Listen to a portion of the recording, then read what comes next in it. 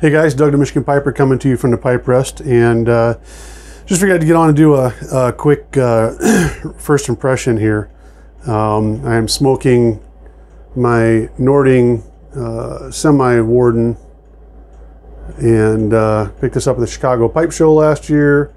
Absolutely love this guy. I don't smoke it often, but what I'm smoking in it today is an absolute wonderful blend. And if you watched my last video, you know what I'm talking about, which is Boswell's No Bite Delite. And I gotta say, I'm pleasantly surprised, and that's after reading the reviews.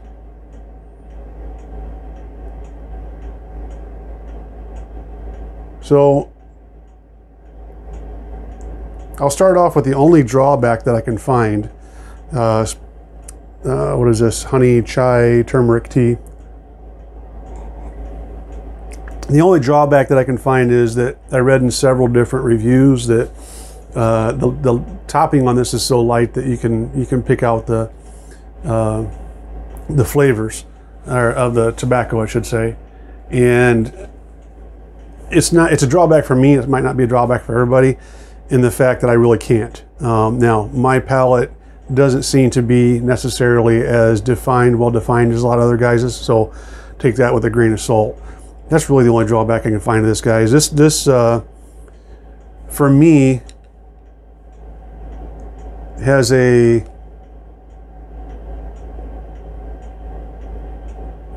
chocolate really reminiscent of Colt Blood Red Moon, if you take the cherry out and just go with the chocolate. I've heard there's caramel in it. I'm not tasting the caramel a whole lot.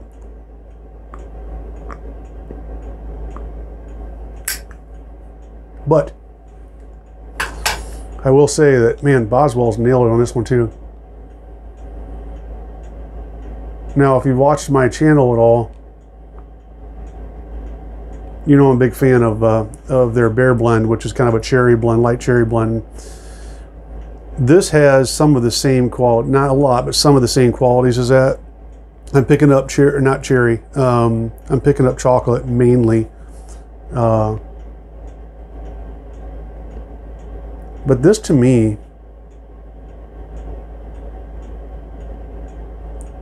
kind of, if you take Bear Blend and take the cherry out of it, and then you take the cherry out of Colt Blood Red Moon, and you put just a little dash of, was it multi-doche or multo-doche or whatever, just a hair in this, is kind of how it tastes, and it does. It's no bite at all. I hesitate to say the multi-doche because that is so aromatic. It's like on the aromatics scale, it's way up on top. And this isn't that way. As a matter of fact, I was a little nervous about this blend because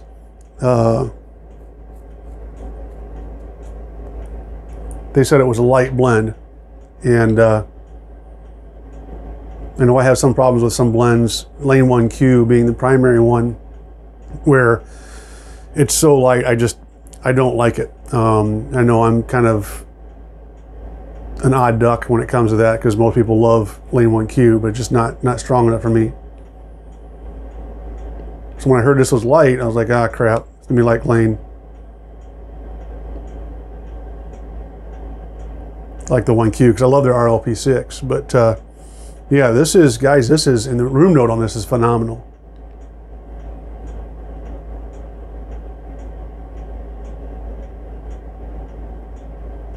Retro Hale's really nice. And it's a nice complement to their premium burley that I had the other day, because it kind of goes down a different lane, which is what I like. I like to be able to smoke different. As much as I want to be a 1 tobacco or 2 to 3 tobacco smoker, I need some variety. And this definitely complements the premium burley I had the other day.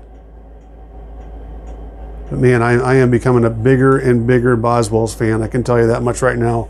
I thought it was just their Bear Blend that was so good, but I don't know if I've had a blend of theirs yet that I don't like. So, again, you guys know I don't do a whole lot of reviews, but I will say for this one, with my 3 marker system, would I smoke if it was lasting in the store? Absolutely.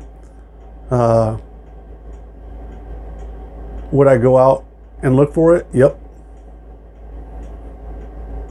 This I could see going out and looking for. Now, speaking of Multidoshe, I loved that. The first bowl I had of that, it was at the Chicago Pipe Show last year. Absolutely fell in love with it. But after that, which happens a lot of times with me, after that first bowl, it didn't thrill me as much, nearly as much. This, now, the same may ring true with this. I doubt it, but we'll see. But I could see this filling that spot where Multidoshe was. You know what this reminds me of?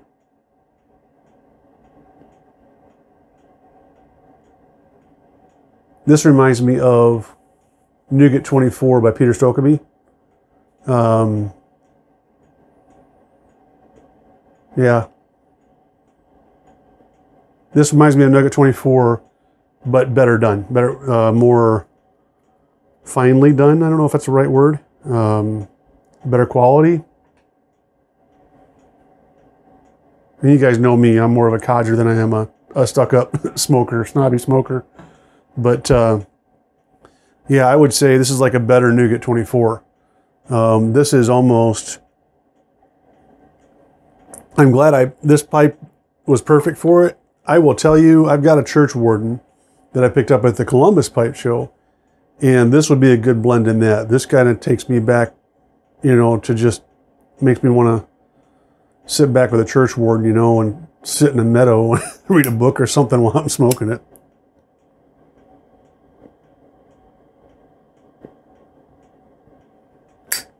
Now, like I said, you know, this is a aromatic. It's not a heavy aromatic. It's a well done aromatic. So I don't think it's something I want to smoke all the time. But back to my rating system. If it was the last thing in the store, yes, I'd smoke it. Would I look for it? Yes. Would I put it in my rotation?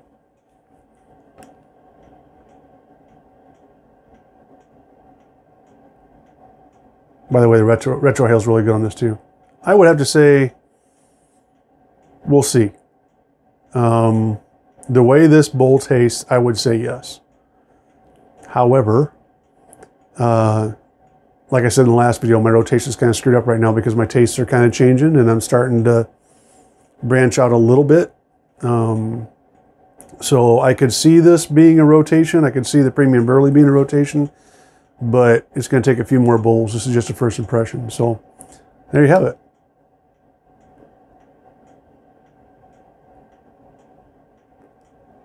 So I'm going to continue to enjoy this.